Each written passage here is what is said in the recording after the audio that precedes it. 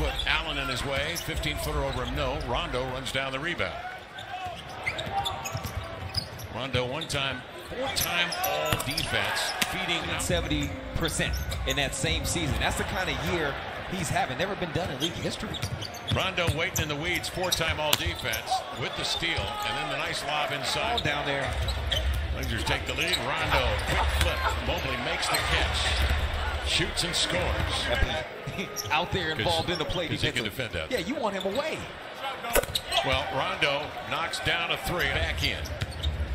He rubs off a man on a screen, drives to the inline and finds Rondo. And he hits his second three in 3 attempts. And he's good at that, where on the catch